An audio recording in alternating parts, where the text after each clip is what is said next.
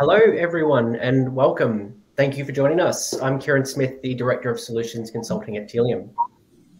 Tealium is trusted by organisations and universities globally to collect, enrich, protect, and activate their most valuable customer data in real time. We're here today to explore some of the challenges facing universities in Australia, particularly around student intake and the proposed reforms to the Australian Privacy Act. Our goal for the session is to equip you with strategies and insight to effectively navigate these evolving changes.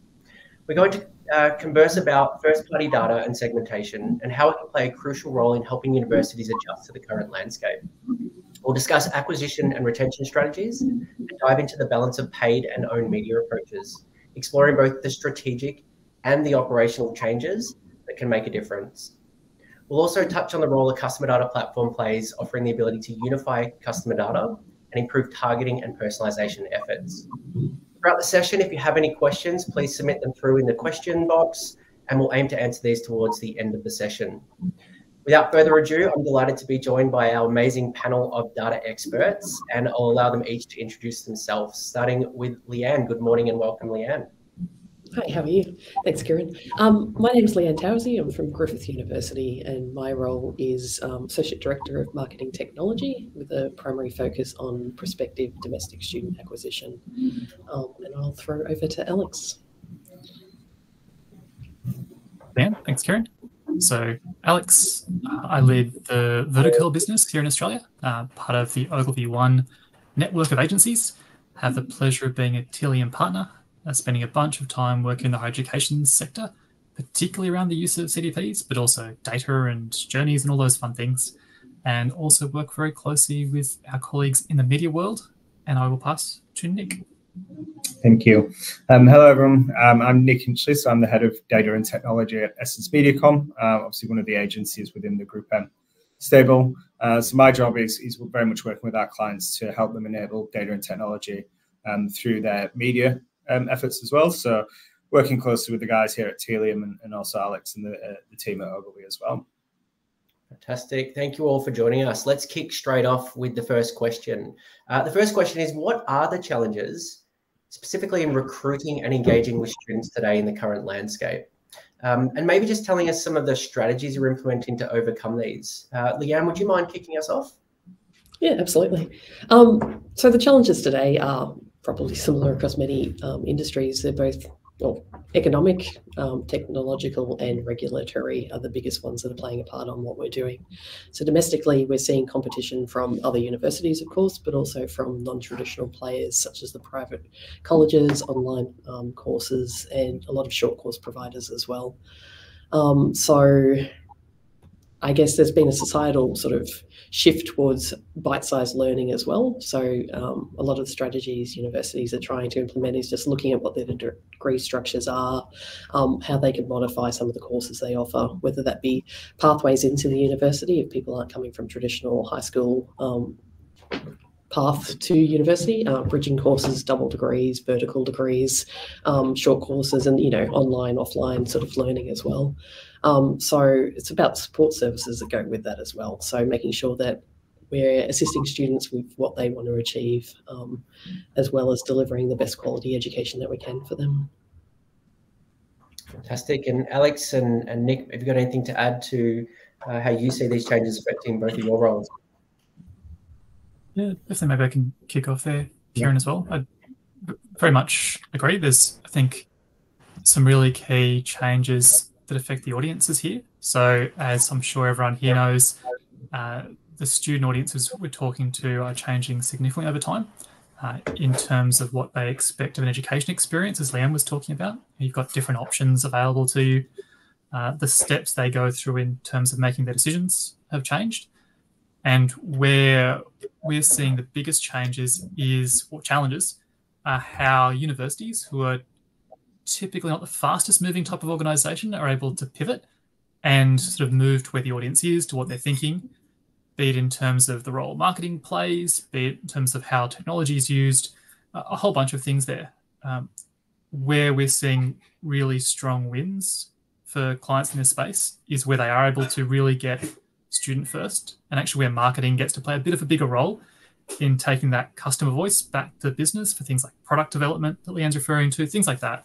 So some really interesting and exciting times to be in marketing as well. Nick? Yep. Just to kind of build on a couple of those points, yeah, especially when it comes to from a media perspective, we've now got kind of broader, bigger audiences as we're talking to kind of a wider cohort of people, and we've seen obviously quite a lot of media fragmentation over kind of the last 5-10 years, which is reflective kind of from those younger audiences right through to the old ones. So when you're trying to obviously engage with them through media, you're now looking at kind of multiple different channels, multiple different ways to speak to them, and we're finding that these audiences want to be spoken to, especially from a media perspective, in different ways. So again, that adds in kind of challenges there. So not only we're now navigating multiple different channels and platforms, but we're also having to change our approach on each of those channels and platforms as well to speak to those students, prospective students, in the way that is engaging and that they're open to. So again, yeah, kind of lots of challenges there, but kind of why we're all here in the industry is to solve that and find new ways to speak to those people. Fantastic. I guess, first of all, just looking at the international student changes, and with less international students potentially studying here in Australia, how can universities use technology and data to adapt to these changing student behaviours and engaging with them on different channels? Alex, do you want to kick that one off?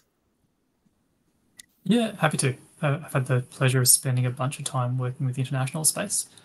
I think it's, obviously, are there changes? Even if there aren't, there's still a lot of things we see universities either wanting or needing to do. Really the biggest thing, though, be it international or domestic, that we see around the use of technology and data is actually understanding that audience. So what are they doing? Almost very traditional journey design, journey mapping, those sort of pieces that allow you to understand what are the behaviors, what and where hence am I going to engage with someone, what are the types of channels. So from a customer data platform point of view, what do I need to plug in, what data needs to come in, how do I need to outreach to people. Some of those things are really simple in concept. That said, the biggest challenge, I'd refer to sort of what I mentioned before, is for institutions to be able to think student first as opposed to organization first. And I think the simplest example there is always email, whereas it's so common to see, and again, universities are just an example, definitely not the only type of organization that does this, that says we want to communicate with you through email, therefore we will. That's convenient for us, as opposed to going, right, what are the channels that are right ones that are going to impact you at these particular times with these types of messages or content. There's a whole bunch of barriers and challenges that potentially prevent some people using other channels. So again, we spend a lot of time, how do you break those barriers down? How do you overcome those challenges, be it content, be it connecting to a media channel, what have you? That covers where you're looking for there, Kieran? Yeah, absolutely. It's super important to think about that. Nick, have you got anything to add? Yeah, I think, we're talking specifically obviously around kind of international students, but it kind of broadens out to a challenge most clients and organizations are facing at the moment, which is trying to do more with less. And I think data and technology has a huge opportunity to play in there. We're finding kind of among many of our clients, we're being challenged to kind of get more out of the existing kind of infrastructure, the data they've got, and there's a lot you can do just by kind of having that really solid understanding of who your customers actually are. So kind of go back to Alex's point, it's kind of moving from being, almost less customer centric to being more customer centric, and using the data and technology that's available or that's out there in market to really understand who your customers are, especially as they kind of continue to change and evolve over time. The more information you can find there, obviously, the easier then it becomes to develop strategies on how to, engage with them, be that through, the right media channel or the right owned comms as well. So, there's definitely a lot they can do, and leveraging things like CDP just to kind of really build up that rich, in-depth understanding of customers and how they're interacting with the organization or brand. Yeah, so there's a bit of a shift, obviously, between third-party data and first-party. Just on that point, Nick, how can universities leverage their first-party data today to enhance student acquisition and retention strategies, especially when we're looking at both paid and owned media channels? So where do they start? What do they focus on? Yeah, so I think you mentioned it just before. We're definitely seeing a shift from kind of those third-party, second-party data sources to first-party data, and I think, like I said, starting off with that really kind of solid understanding of who your customers are and the audience segments that exist within that. Again, we spoke to kind of within the first question that, especially within universities, those audiences are kind of changing from just being kind of your high school leavers to people at kind of all stages in life. So the first step is definitely kind of being able to understand those audiences, build them out into segments using kind of first-party data, and that can be, anything from kind of the courses they're studying, demographics, but all the way through to kind of behavior on site and how they're interacting with websites and content on site. That's very much the starting point, and then it's using that typically as a seed audience to kind of build out a better understanding of perspective, especially when we're talking to kind of prospective new students and acquisition. You want to use kind of the understanding you have of your current customers to go out and find people who are very similar to them, more likely to be engaging with your brand and organization. And then from a retention perspective, obviously, again, the more you understand about how people are navigating with the brand and organization, the better it is to be able to kind of speak to them at their different stages through the journey, either kind of to keep them engaged with the university or to kind of, hopefully prevent anyone from dropping out and falling kind of out of the system. So very much, building up an understanding of the audience segments, how they're interacting, and then using that to either find new customers or keep them engaged with the brand. Fantastic. And then Leanne, from your side, like hands-on tools, what are you doing in your space? So I think one of the important things we need to do is just bridge that gap between our owned channels and our paid channels so that they are getting that seamless experience. Retention's a big one. So, being able to predict when somebody might have an issue and need assistance, or whether they just need a push in the right direction. So timely, personalised information is important. So for us, that is definitely using our zero and first-party data. We've got a lot of it as an organisation. It's about having the right systems in place where we can bring those offline and online sources together to get that overall picture of the customer, and then being able to activate that in our social channels as well with good match rates.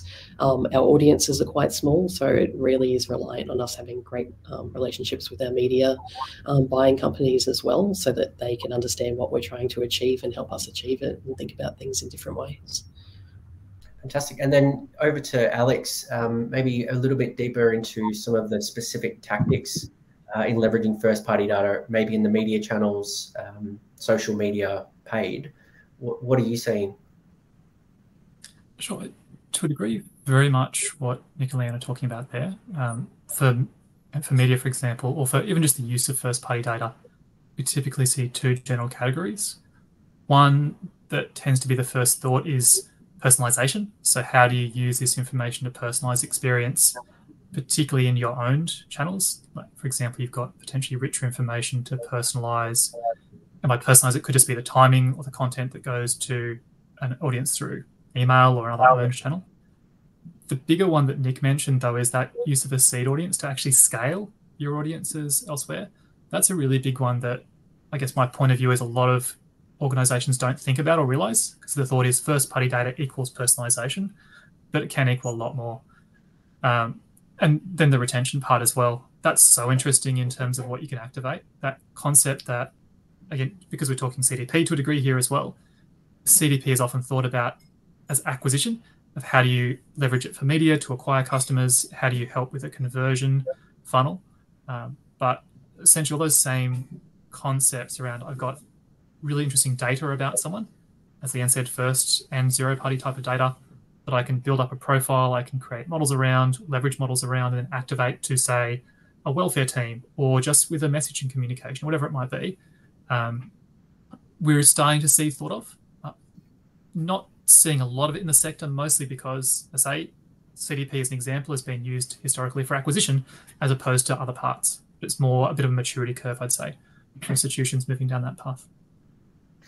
Yeah, that's really interesting. I think if we think about then moving data to new technologies, diversifying the different channels that we're working in, And then we've also got, these changes that are impacting the organisation. If we go back to your point earlier, Leanne, on the changes to the university and potentially how budget cuts and staff reductions are impacting the university, and how you're adapting to these tough economic times. We're getting the constant message of we need to do more with less. And we need to focus on what matters and what doesn't matter, stop doing the things that don't matter. But it's very hard to simply just go, okay, we're not going to do 75% of what we used to do. The available hands on deck is a lot less. So it's about looking at what technology we've got, making sure we've got the right technology, we've filled those gaps, and using it to the best of our ability. And a lot of that is data insights. Often you'll focus on a big term project as opposed to short quick wins, and I think there's a big shift around incremental improvements and doing tiny things that make a little bit of difference that builds up to a large difference. So at the end of the day, one of the most important things is our IT department's not delivering the results alone, the marketing team's not delivering the results alone. It's about that cross collaboration. So it starts to rationalize the workload across the organization and eliminate some of that duplication that occurs in big organizations. It's not easy to do, and I think there's a big piece to play with investing in our actual staff, making sure that they've trained and understand how to use the technology to the best of their ability, and feel empowered to actually make on-the-fly decisions and be led by the data and not held back by, oh, this isn't the way we do it. So a bit of agility, a bit of learning, and that makes the team empowered to actually try things. Yeah, it seems like there's more business units in an organization that are able to benefit from access to data, whether it's IT or marketing, but also legal and privacy now have a voice in the room as well. And on that subject, we think about there's less data, there's less students. We need to be able to move data to different channels and test and try different things. But specifically on the potential and proposed Australian privacy reforms, Leanne, what are you doing? Have you or are you preparing for these proposed reforms? Everyone is preparing. Our legal teams are working on writing policies. Our data governance teams are working on how it will come together. Technology teams are looking at what needs to be in place there. The marketing team also, we're all looking at how we can use our PII data appropriately and to make sure that it's secure when we are activating it in different channels. So CDP for us is a key player, as you could probably guess. It gives us that consent management. It gives us the opt-in, opt-out sort of activities that we need, as well as the security considerations when we're transferring data between different systems. So, it's great to be having a CDP that is evolving along with those laws. We've got more than just the Australian data privacy regulations to consider as well, because we do play in other markets. So it's a global issue depending on where you are as to which laws you need to apply. So centralising that consent management, the opt-in, opt-out is what's fundamental for our success, I think. Really interesting. Let's hone in a little bit around some of the strategies. How can you create a data-driven personalization strategy that enhances student experiences while also honouring privacy and consent and being compliant? Maybe, Leanne, if you could continue on that one just a little bit more, and then we'll throw to Alex and Nick. I think the most important thing is transparency. If you want something of somebody, you need to tell them why you're asking for it, what you're going to do with that information, and what benefit it is to them. If they know why you want something, then they're more inclined to provide it. And if you don't need it, don't ask for it. So also, be really clear in the opt-in, opt-out. They might be interested for a short while. They might not be for a while. Give them that ability to decide if they do want to continue getting information from you. And I think the most important thing is what we've discussed in all the previous questions is just know the audience, know what they want, segment them, target them specifically to what their needs are. You should be able to, as a student, we've had so many students go before them, preempt what it is they need to know. So the more you know about them and the more targeted you can be in the information you're providing, the more benefit it is to both parties. Fantastic. Alex or Nick, I'm going to throw to Alex next. What are your thoughts? I probably won't be long here because I actually don't have a lot to add. I think what Leanne has shared there is absolutely spot on. Right?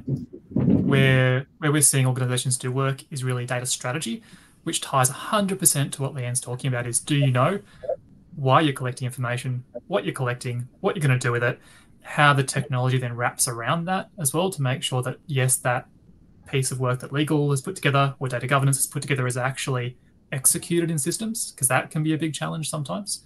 But yeah, I simply couldn't agree more. Nick?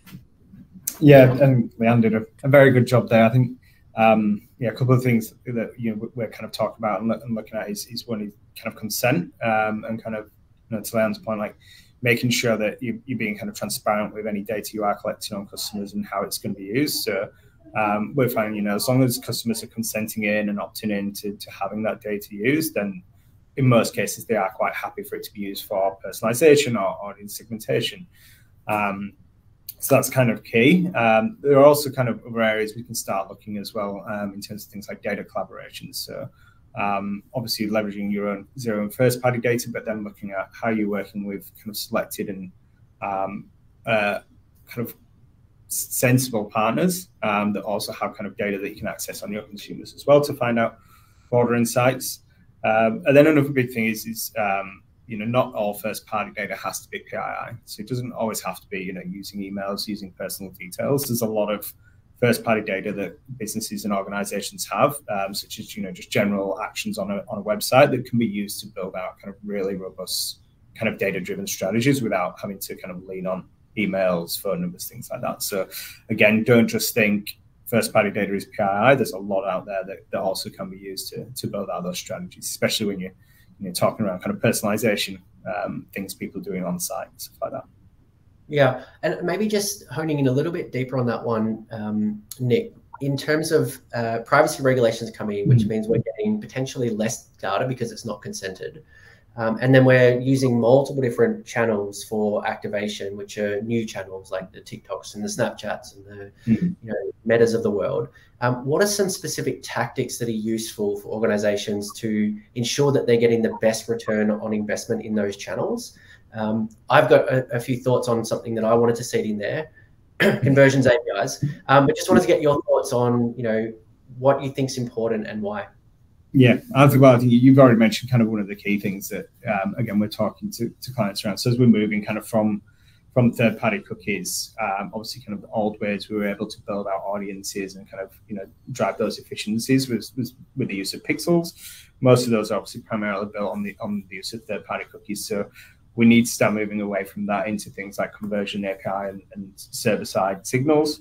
So again, just preserving those signals that we can put into those performance platforms, without the use of third-party cookies. So again, conversions API, events API, they all seem to have kind of slightly different name for it, but it's essentially passing through some of that customer information to the platforms to help inform them from optimization and measurement perspective. So where third-party cookies aren't present or ad blockers are in place, we're still being able to give those platforms rich signals based on kind of consented first-party data, to be able to go out and kind of find those audiences and deliver those ads. So that's definitely kind of, again, a hot topic we're speaking to many kind of clients about at the moment. Yeah, I think if you talk about, using first-party data without PII, I think that's useful within an organization where they could potentially build out some ML and AI models and create predictions and things like that. But the media channels, they're all doing the same thing with huge amounts of data. Alex, what's your thoughts on the whole conversions APIs and the benefit in getting that consented first-party data through to those channels? To a degree, I'd also wink at Nick around this and get a bit more in. But from my side, there's a couple of things.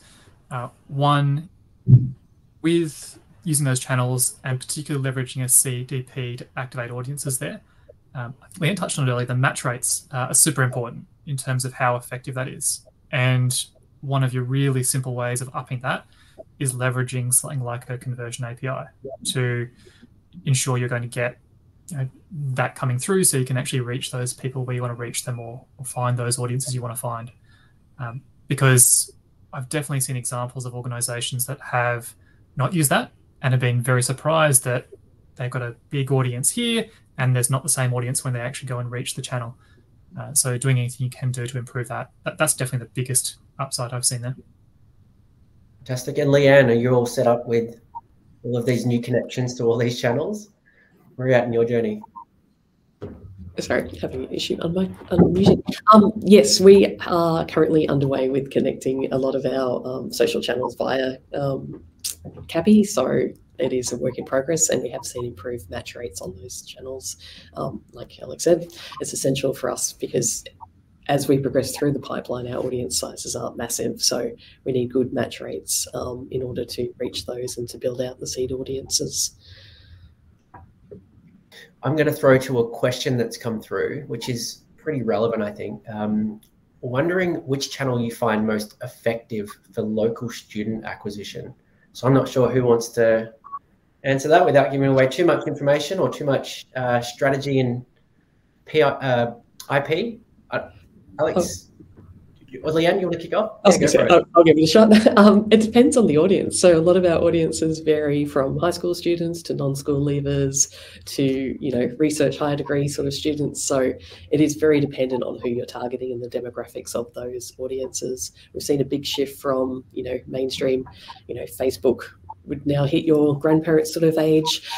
It's sort of that shift down to Instagram, and some of the networking channels, Twitch and things like that are playing a bigger part in the younger audience has moved on to sort of community-based channels. So again, it's about assessing what channels are available, what you can connect to and get good match rates on, and then how you can leverage that to target exactly who you want to target with that specific message. So there's probably no one channel.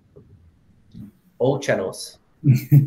Depending on maybe I was going to say, build on that with just that, building on what you've said there, Leanne, that there's not one channel. It's also, it depends in terms of when and what you're talking about. It's not like there's a single channel for every purpose. The idea that a few of us have talked about of understanding what that prospective student is doing when dictates the channel to a large degree. So definitely multi-channel, omni-channel. Yeah. I can add to that, but kind of just agree. I think again, we're seeing different channels work very well with different audiences, but also a lot of the time it's about kind of really making sure that those individual channels are done well. Like there's ways to do channels and there's ways to really lean in. A good example is obviously TikTok is huge at the moment, but people really leaning into specific types of content and content delivered in a kind of a really authentic and engaging way there. So if you're cracking that and kind of speaking to those audiences in the way they want to be spoken to on those platforms, they can be really strong kind of acquisition drivers. But again, everyone is kind of struggling with that cracking, doing it well, especially in organizations like universities where it's typically a bit more kind of serious content and kind of bigger life decisions versus you have kind of other brands that can kind of lean into a bit more kind of the humorous side and the kind of funny, lighthearted stuff. So, yeah. And it must be tough because there are all these new channels. I hadn't even heard of Twitch until recently, and that's maybe just showing my age a little bit. But I guess from an organization perspective, Leanne, that must mean that the team that trying to connect to these channels and leverage these channels, they need to know how they work. They need to be able to try different things. How does it affect the team structure and how do you figure all these new channels out? That's where people like Nick come into play. We really rely on our agencies to a degree as to help inform us, help work out whether or not we have the data appropriate for that channel, and see how that we can leverage or do something different that we haven't done before, from a traditional campaign down to short, sharp, snappy content. So very much relying on our partners to assist us there. And Nick, I mean, it must be, you've got quite a large team, but you have to have the skills and the proof in the pudding before you invest in these channels. What do you guys do? Yeah. I mean, look, we're obviously fortunate as an agency. We have kind of multiple clients that we can take kind of insights and learnings from. But every time we're looking to test anything new, be that kind of a new channel, a new strategy, we're really kind of looking at installing kind of a really robust test and learn framework. So setting up a test to actually one, make sure we can get kind of really clear insight of whether that channel or strategy is working, and two, we always want to show that it's kind of providing incrementality to kind of our other channel strategies or anything else we're doing. So, we're now fortunate in an era where modeling used to take kind of weeks, days, for quite advanced data scientists to work through. With the use of data and technology now, we can actually do kind of, media mix modeling, MMM models quite quickly and rapidly. And we're really, leveraging those a lot of the time to kind of set up these test and learns and quickly prove out effectiveness of new channels and strategies. So it's all about kind of embracing that test and learn mentality, having a real rigor behind it, and kind of quickly moving through those tests. Yeah, and then I guess from an organization perspective, if you're investing in these new channels, you have to convince your higher ups that it's the right thing to do. So Leanne, maybe just elaborate a little bit further on that sort of test and learn approach, how it affects you and getting buy-in from key stakeholders in the university. Yeah, and there's also the privacy part of it as well. So you've got to make sure that, as you add a new channel, does it meet our requirements? And that, again, CDP comes into play there of what we can connect to and trust that the information we're passing is hashed and protected for the user. But also, to try a new platform, it doesn't need to be a big brand campaign per se. There's a lot of small things you can do, and you can start using, just like Nick was saying, just test it. Let's try it on this campaign. And some of the big wins we get across some of the platforms is simple things of when they've taken that action is the suppression. So stop serving the ads, and we're starting to be able to then offer next best action or next action that they should take, having completed that first one, and start to target them with the next message. So you're progressing them through that pipeline, and that's where the benefit comes from.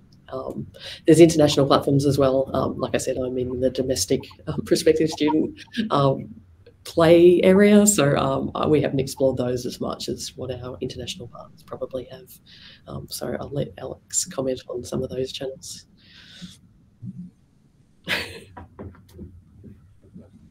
Okay.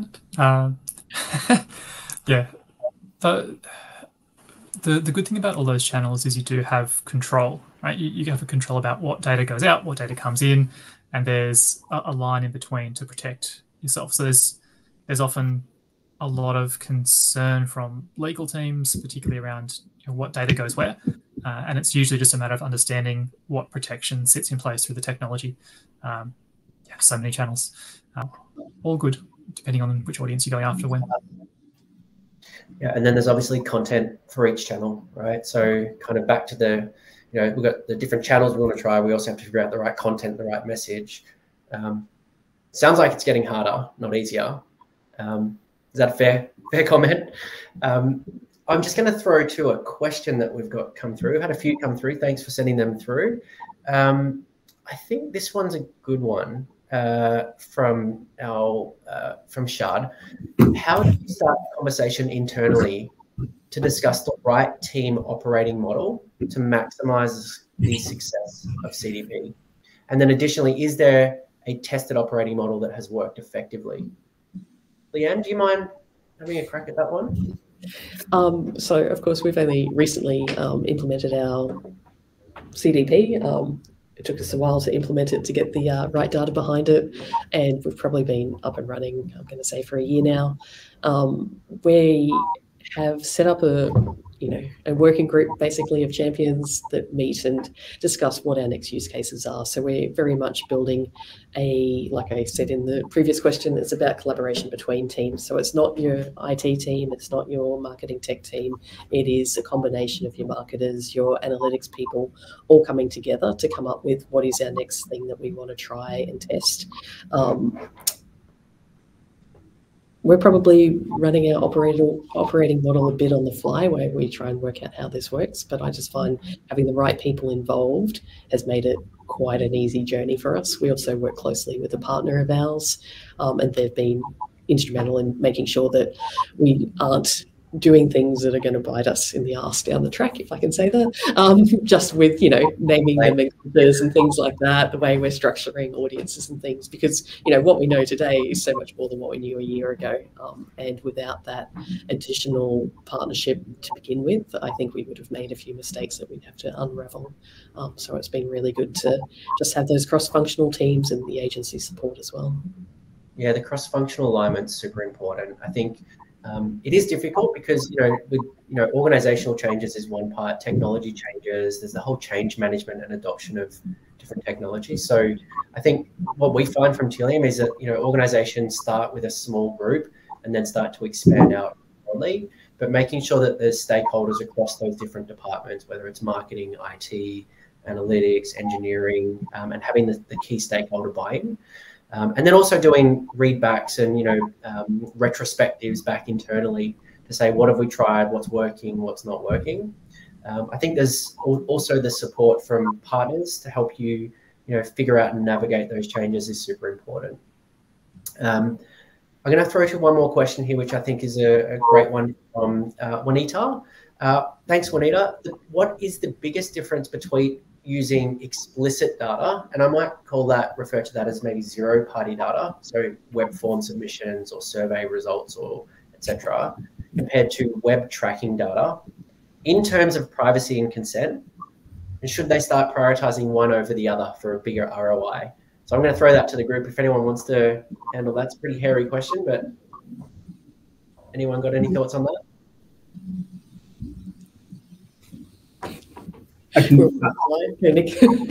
I'll jump in. I think that when we're talking zero-party data, I think that's it's very useful because it's information that's freely given up by a consumer. So you get kind of a really good sense of consumer behavior from that as well. It's often a lot better than kind of a lot of the third-party data that you might get on customers that's kind of pulled from here, there, and everywhere. So you get a lot of kind of really rich insight. And I know, again, the Tealium guys are working a lot with kind of how we can utilize zero-party data on the site through CDP to kind of create kind of audience segments or start personalizing that journey. And I think from a consumer perspective as well, you get to a website, pops up, asks you kind of, hey, what are you looking for today? You just put in, I'm looking for how I can enroll at such and such university. One, you're going to get the answer you want quicker. So as a consumer, it's going to be a better experience. But two, it then obviously allows the university to kind of start tailoring their content, understand what consumers are looking for on their website. So ultimately, I feel like we've not tested this out, but I'd say it probably will drive a higher ROI, I think, because, like I say, you're going to get much more granular insight into kind of what people are wanting and doing. In terms of prioritizing one or the other, I think it's just going to be a case of testing. You test the different data sources you've got and find out what does drive the highest ROI. Like I say, intrinsically, to me, zero-party data feels like it would be better. We haven't running a test to kind of show that versus kind of other first-party data that we're using, but it just feels like you'd get a richer source of data coming out of it. Yeah, and it's probably far lesser in terms of the scale. So third-party, huge scale. Second-party can help contribute to your own first-party. First-party narrows down, and then you got zero-party, which is far less. Yeah, go ahead. No, I was going to say that's a big thing. We speak to clients, so we always kind of frame it as like a data aperture, right? You go from kind of large scale, not as granular, to really granular and insightful, but often very small scale. And it's about trying to find the balance within it to achieve your objectives. Yeah, there was a good question that came in terms of have you implemented a strategy to segment based on prospective students versus their parents or carers? And I think that zero-party data is a really good tactic or a strategy that you can implement to do that. So, when they come to the website, they start browsing courses. Are you a parent or are you a prospective student? That's a simple question. And based on that, leveraging that insight to deliver more relevant, meaningful conversations and messages. I don't know, is that something that anyone's looking at? Yeah, absolutely. Yep, they're a really important audience because it's the, guidance officers in schools, the parents, the carers, your friends that are going to influence you the most. And we need to make sure that our parents and carers have the appropriate information for them to inform their children and, get to them the information they need to start harassing their kid to go, hey, you haven't put your application in, that sort of thing. So they're a really important audience. And just knowing it's great if we can segment them, and yes, we try to, but there is a lot of confusion over kids will use their parents' email address because they don't want to hear from universities, and parents will sign up as their children, and so you get this confused sort of audience. So it's not as easy to do as it should be, and I feel like a lot of universities often will split the information between parents and guardians and high school students, but at the end of the day, the content they're providing is still the same. So I don't think it's as nuanced as it could be. And I think that's a great thing that could be done well by many organisations that isn't quite done yet. Yeah, fantastic. Actually, maybe I can sneak in as well, Kieran. Just because I've seen some very interesting things in that space, but I also put it back to consent, because you've actually got some real interesting things around consent with what you share with a parent or a carer as well. So to the question, if you're not creating those segments, or if you're not able to do that, it really starts to impact what you can and should be communicating. Where we've seen those segments used really well is, and again, interesting from a consent point of view, is Leanne was talking about how do you impact conversion, really, right? By helping a parent or a carer or an influencer to press buttons. So a really good example is, and whether this is too far down or who knows, is someone has received an offer, has clicked through, looked at it, hasn't actually gone through and accepted it yet. A parent be able to receive a message saying, hey, did you know your child has got this and is yet to do this? How you message that is very interesting. Whether you should is another question, but be able to create the segments that allow you to do it, gathering the consent that allows you to do it, is very interesting work to go through.